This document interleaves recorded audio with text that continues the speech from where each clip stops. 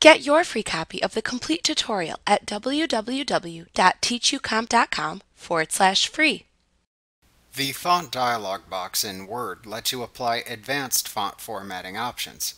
To access the Font dialog box in Word, click the Font dialog box button in the lower right corner of the Font button group on the Home tab of the ribbon.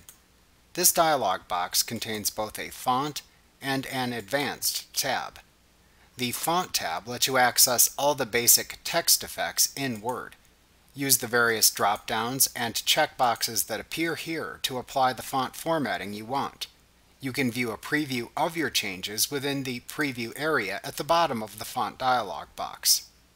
The Advanced tab lets you access options that adjust the amount of spacing between characters in a font.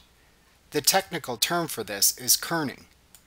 Do not confuse this with line spacing, which is an attribute of paragraph formatting, not font formatting.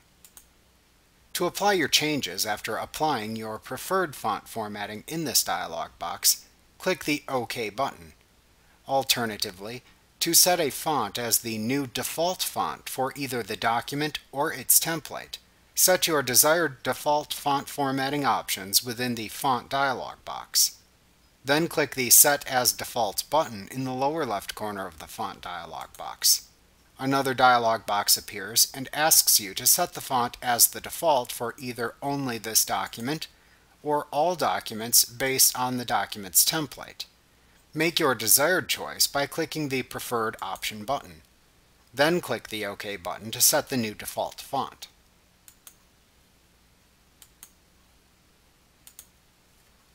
Like what you see? Pick up your free copy of the complete tutorial at www.teachucomp.com/free.